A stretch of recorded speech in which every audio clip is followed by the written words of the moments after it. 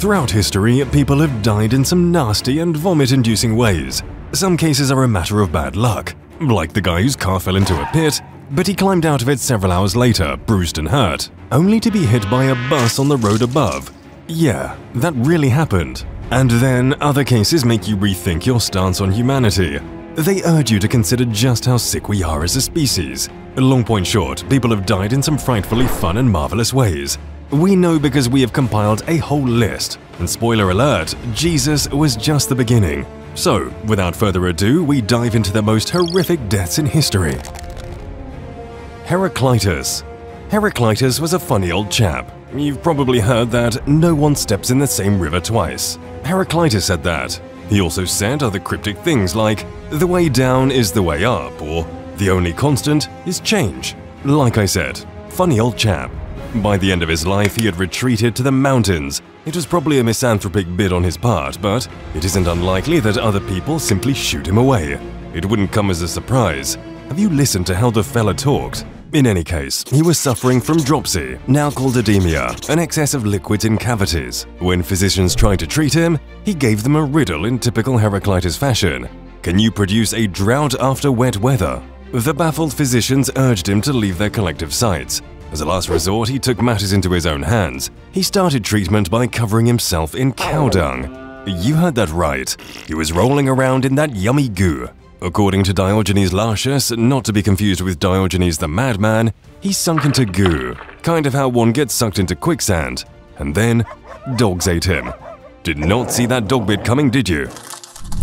Mithridates the soldier. Let's start with two important notes. Number 1. Mithridates the soldier should not be confused with Mithridates the sixth Eupator, the subject of Racine's play. Number 2. This story comes to us from Plutarch, who was known to play hard and fast with facts, or fast and loose, whichever is more adventurous. Plutarch tells the tale of a soldier called Mithridates who killed Cyrus the Younger, the brother of Artaxerxes II, the king of the kings of the Achaemenid Empire. Artaxerxes was furious. Not really. He commended Mithridates for killing his brother because Cyrus wanted to usurp his throne. The king wanted to keep the assassination private, but the soldier went into a drunken rage and spilled the beans. The cat was out of the bag, and Mithridates' insides were about to share the same fate. I'll let Plutarch tell you what happened next. Mithridates should be put to death in boats, which execution is after the following manner. Taking 2 boats framed exactly to fit and answer each other, they lie down in one of them the male factor that suffers upon his back, then covering it with the other, and so setting them together that the head, hands and feet of him are left outside, and the rest of his body lies shut up within. They offer him food, and if he refuses to eat, they force him to do it by pricking his eyes. Then, after he has eaten, they drench him with a mixture of milk and honey. Milk and honey made the poor fellow attract bees and flies as he vomited and defecated. The creatures followed the milk and honey to the, orifices and continued to devour the insides. Mithridates expired after 17 days. People think Julian Assange has it bad for spilling the truth. At least he isn't spilling his small intestines.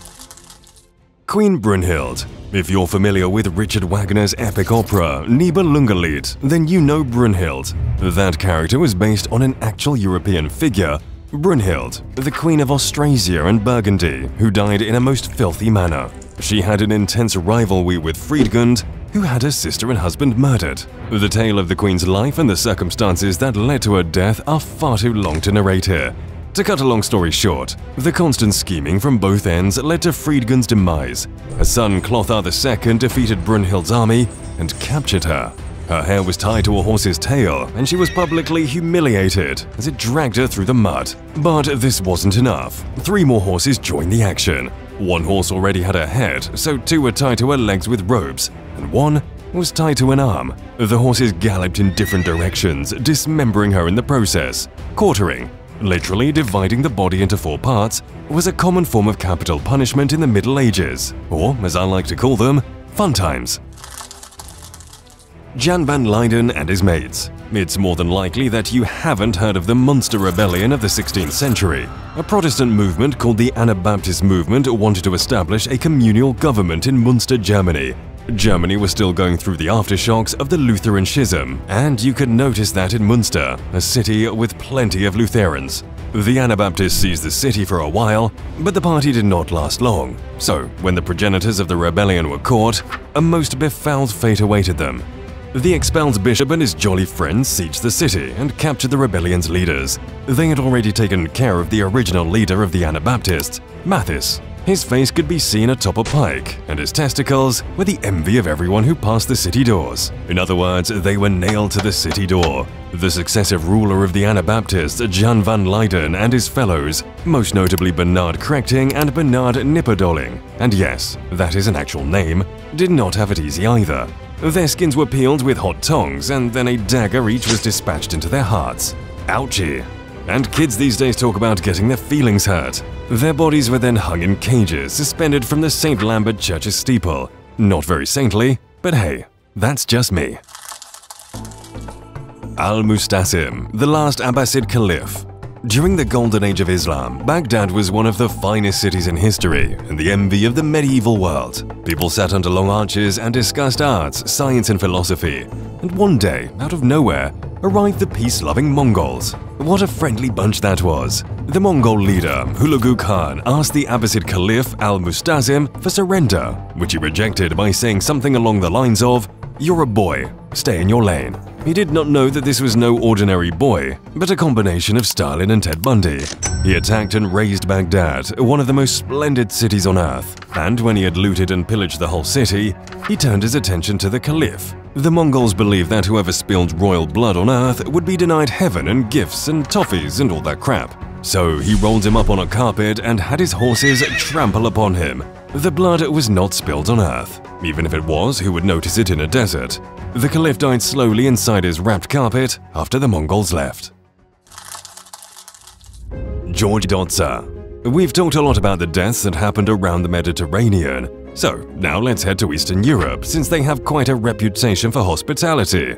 Georgi Dotzer leads a peasant revolt against the nobility. But like all revolts, the revolutionaries either hang the aristocrats or get hung themselves. And since we're talking about Georgi Dotzer, you know he belonged to the latter. He was made to sit on a heated iron throne with a scepter as a mocking gesture. Wanted to be king? Have at it!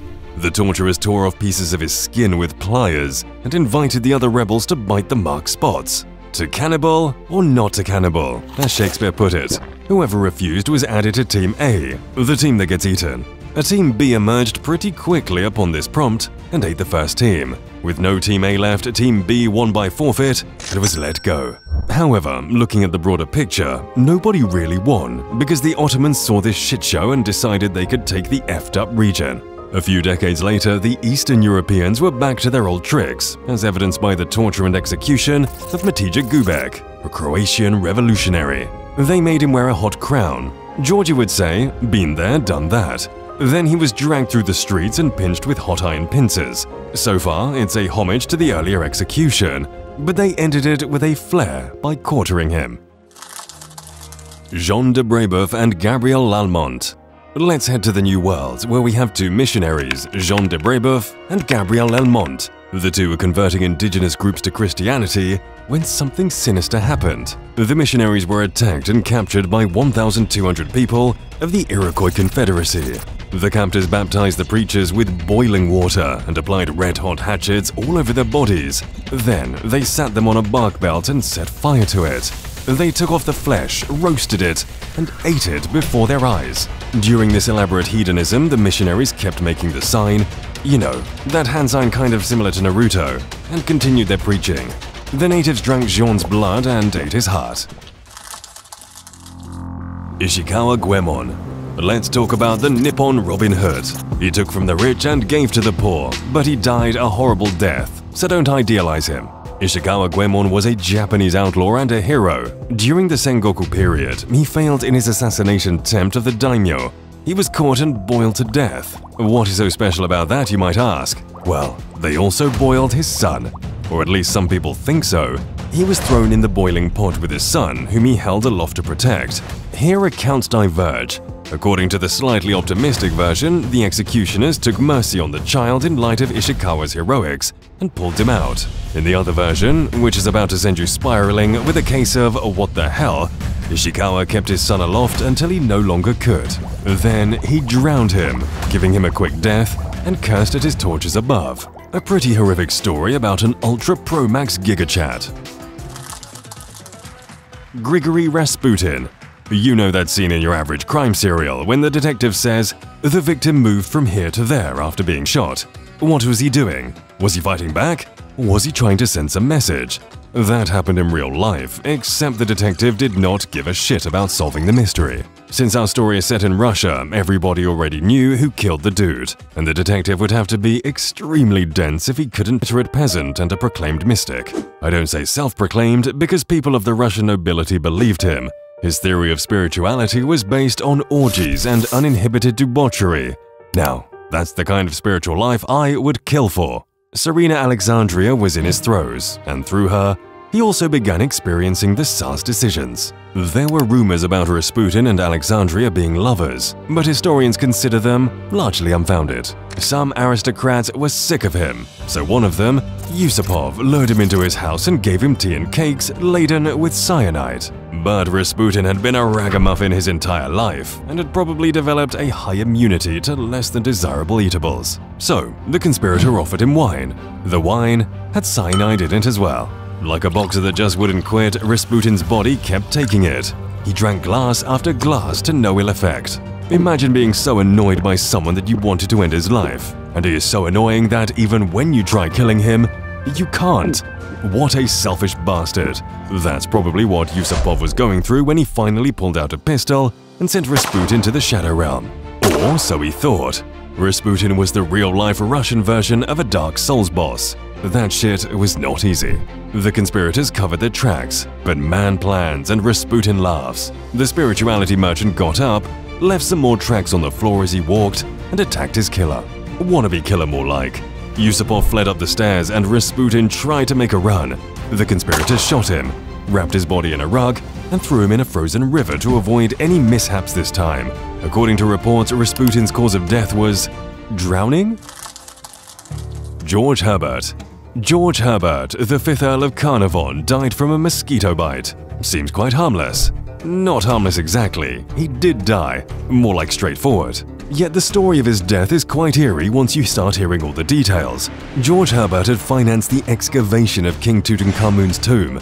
Shortly after his death, the speculation fueled by Sir Arthur Conan Doyle about the curse of Tutankhamun captivated audiences around the world. Apparently, the mummy's curse had gotten him. The accounts of his death might have been more fable than fact. But are they? Death shall come on swift wings to him who disturbs the peace of the king, says an inscription near the entrance. 4 months and 3 days after the tomb was opened, George passed away. Here's the twist. When King Tut was uncovered, he had a mark on the exact spot of George's mosquito bite. Mind equals blown. If you enjoyed this video, don't forget to have a moment's silence for these people. After all, they died in ridiculous ways just so this video could entertain you psychos. And while you're silent for a minute, leave a comment. Not that we want to hear from you morbid people interested in watching horrible historical deaths. Actually, you know what? Never mind. Don't comment. Let's not turn the comment section into a virtual nut house.